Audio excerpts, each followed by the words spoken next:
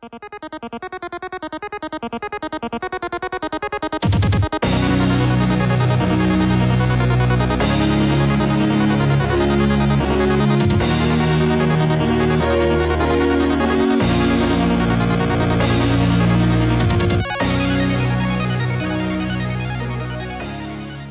everybody, and welcome back to another Kraken Packs video. I'm your host, Mr. Beavers. Today we just got a little random assortment of things.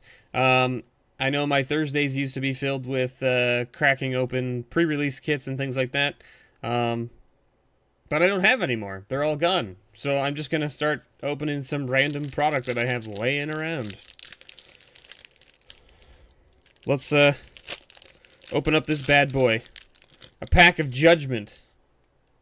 Alright, so uncommons on the front, which means it's probably 1, 2, 3, and then the rare, so we'll put those to the back. And then here we go, we've got our commons. Alright, Harvester Druid. There we go.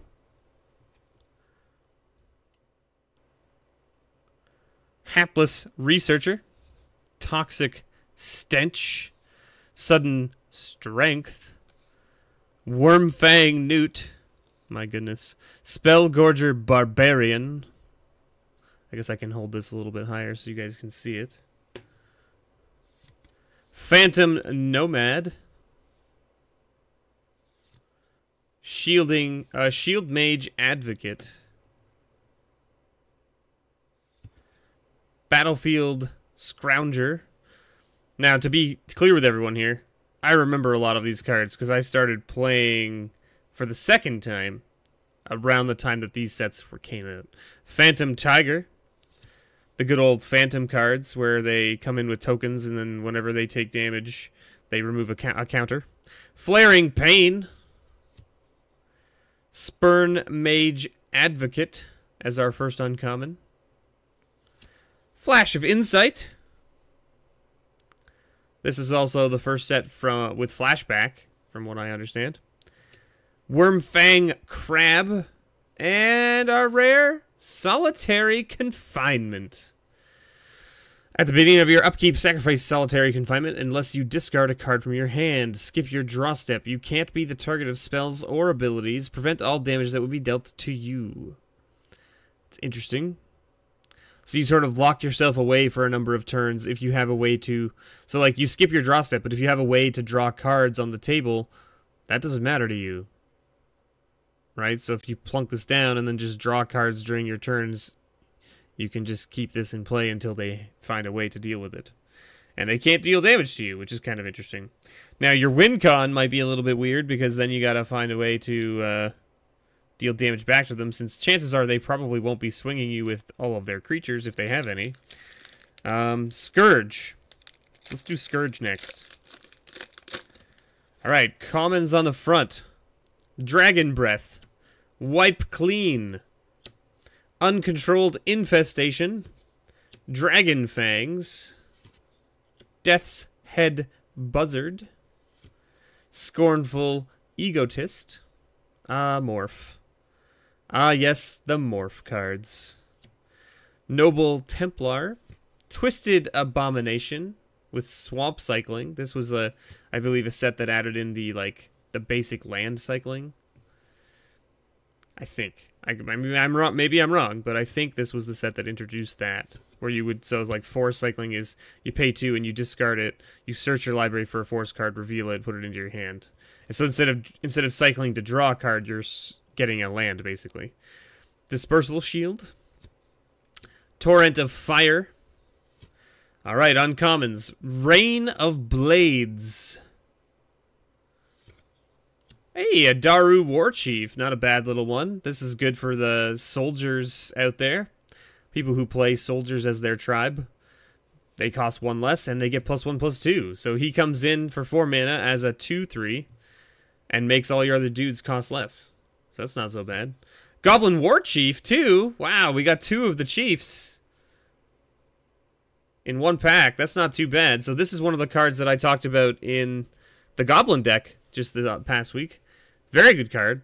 Makes them cost 1 less and gives them haste. And our rare, a Mischievous Quanar. Or Quanar. Quanar. That's the one. So it's a 3/3 for 5.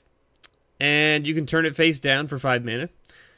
And when you turn it face up, copy target instant or sorcery spell, you may choose new targets.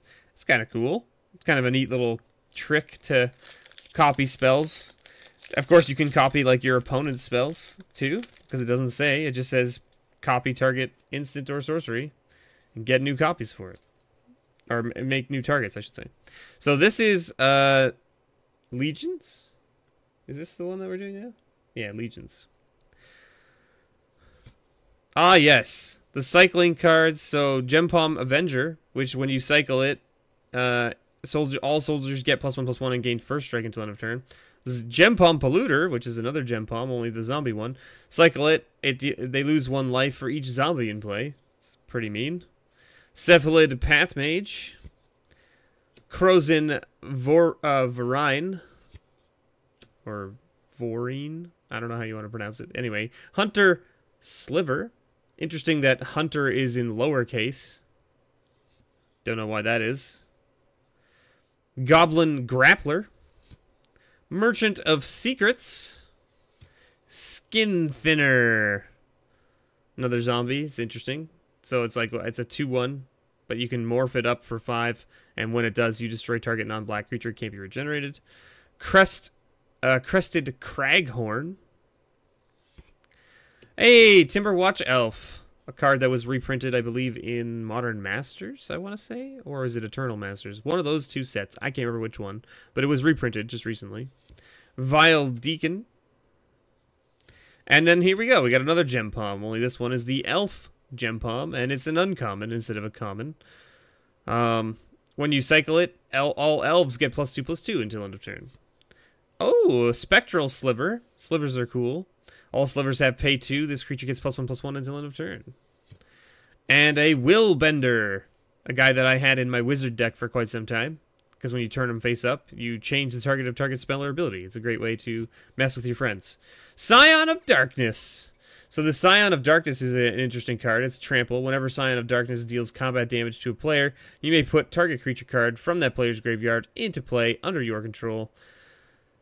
So, and then the Scion of Darkness, if I remember correctly, there were 1-drops, I want to say.